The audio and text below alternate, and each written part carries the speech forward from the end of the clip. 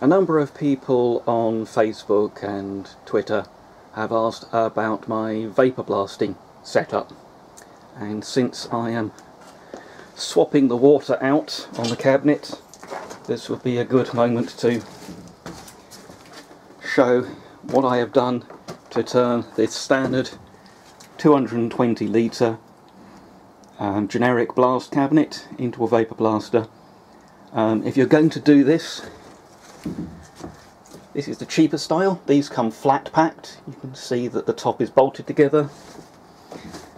This is the better version, where the entire upper assembly is welded and the hopper is also welded, so there's only the one joint. And I leave out all the gaskets, all the grids, and just silicone them together to prevent leaks. And then the grid or the mesh just sits in the top of the hopper. There's a couple of minor mods inside which are helpful but not essential. You see it doesn't seal. Well, most of this mess is from opening the door, but we're out on sub-base, so it really doesn't matter. So the secret of a vapor blasting setup is what's in this bin underneath the cabinet, and it's really very simple. This is a dirty water pump, cellar pump, sludge pump, whatever. It's designed to be able to pump solids up to about 30mm. A lot of them say not to be used with abrasives. The glass beads really aren't that abrasive. They're basically spheres. If you were using it with aluminium oxide, then yeah, the pump might not live very long. This is a stainless steel pump. These run just over £100 from Machine Mart. You can find them a little bit cheaper from other suppliers, but most places like Screwfix and Tool Station do a slightly less powerful pump, plastic casing, but I think they had them on special, for example, at about £45. And if you're only doing sort of hobby level stuff, you can probably just treat them as a consumable.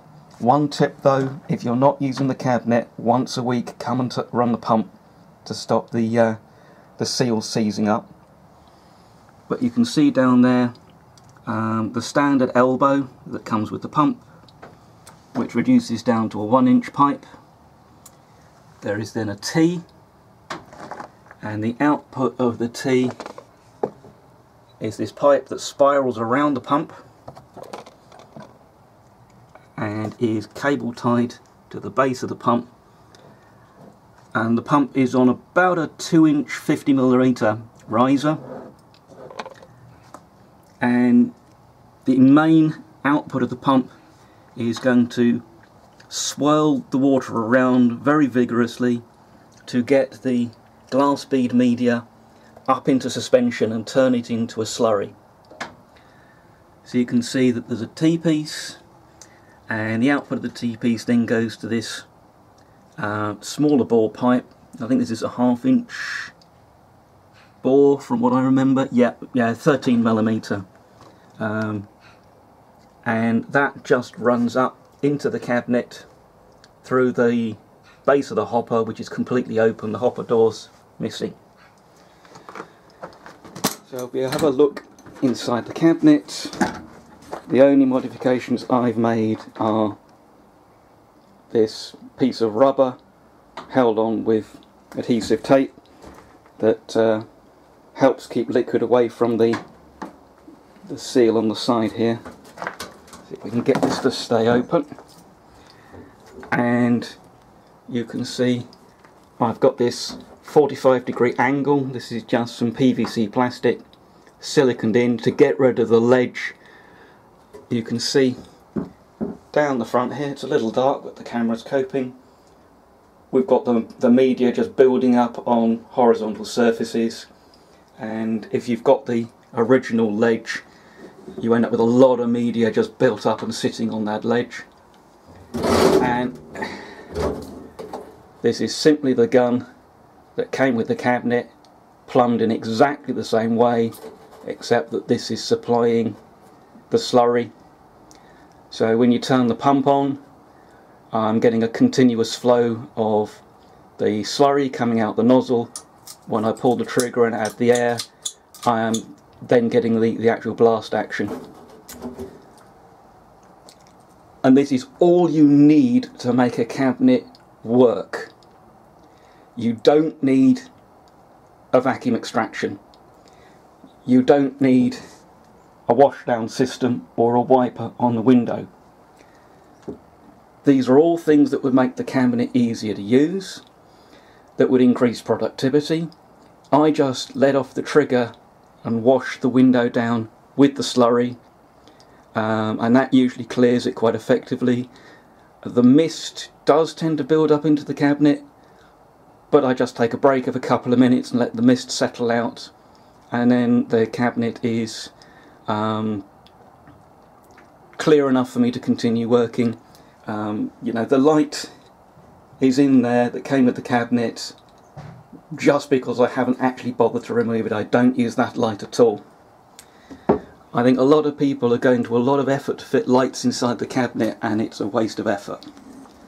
Let me shut the door, and I'll take the cabinet off its prop, lower it over the bin, and we'll have a look at the lighting and wiring setup.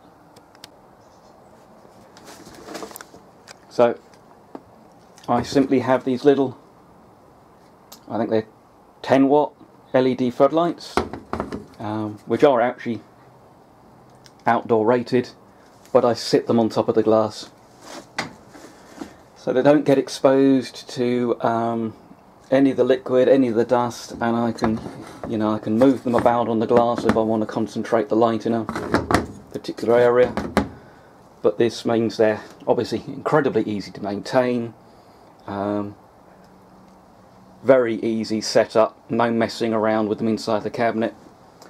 They're wired together and are one of the plugs on this power strip, the other one being the pump, and I have a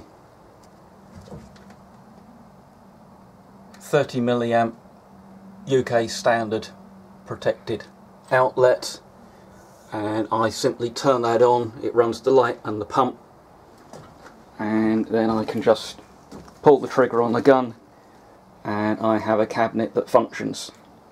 Loads of things I could do to make it better, loads of things I could do to make it more productive so I wouldn't have to take a break, but at the moment I'm just trying to get on with stuff, and the amount of effort it would take to make those improvements wouldn't at the moment reap me the benefits to make it worthwhile.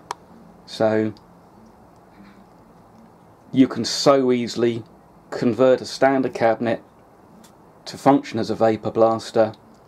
There's loads of YouTube channels which go into much greater depth and all of the things that you can do.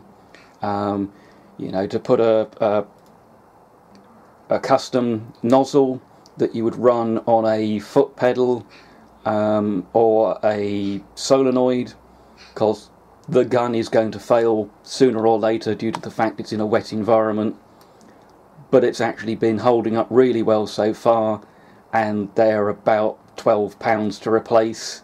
So at the moment, again, it's an improvement I just don't feel is currently worth the time it would take to make.